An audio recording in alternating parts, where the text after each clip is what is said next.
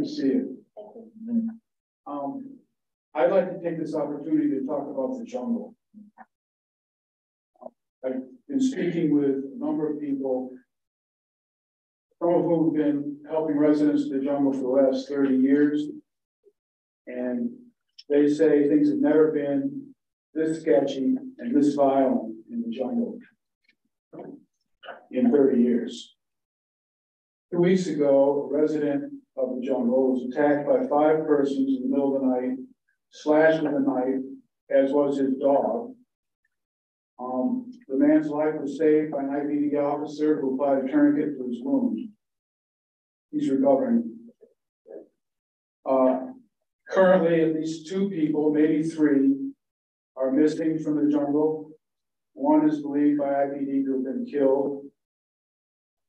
Women are being trafficked on a regular basis. Some are raped. Physical assaults, as well as thefts of property, are common.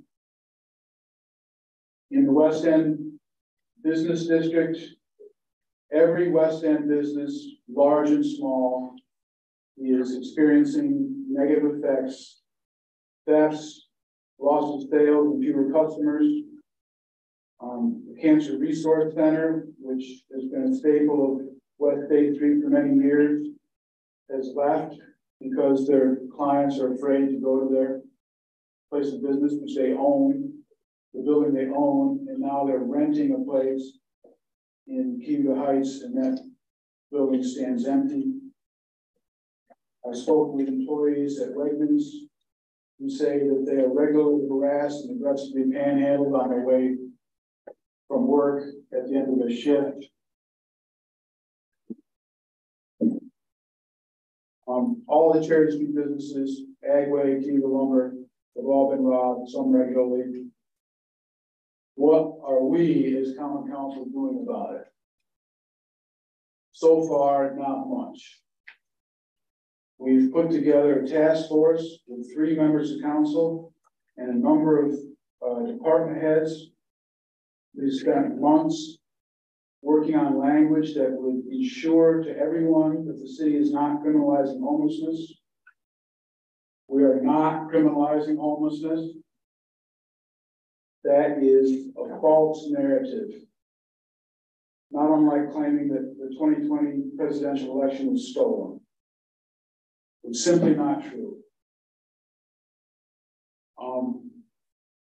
It would be good, it would be helpful if all of us on council respected the work that this task force is doing and respect the language that they've come up with.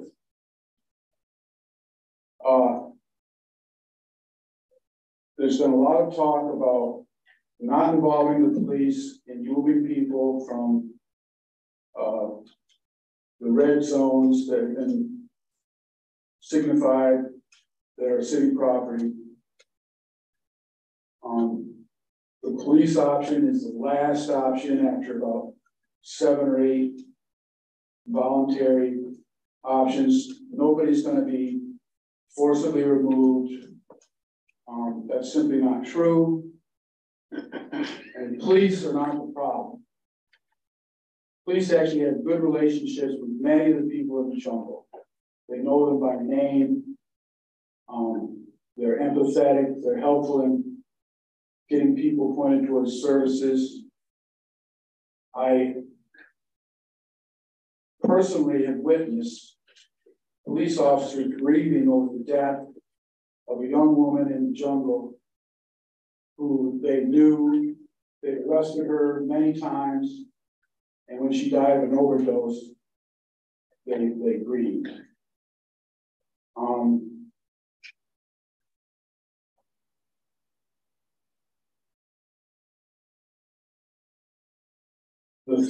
The biggest threat in the jungle right now is violence against other people in the jungle by criminals.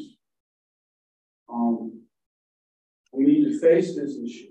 The longer we talk about it and worry about minor points of language, the worse it gets. and it's worse now than it's ever been. And we, as common council members, need to do our job.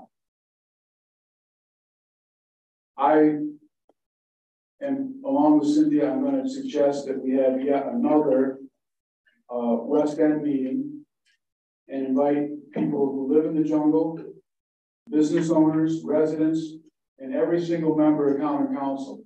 I want every single member of common council to come to the West End and see and hear and understand what's really going on. Thank you.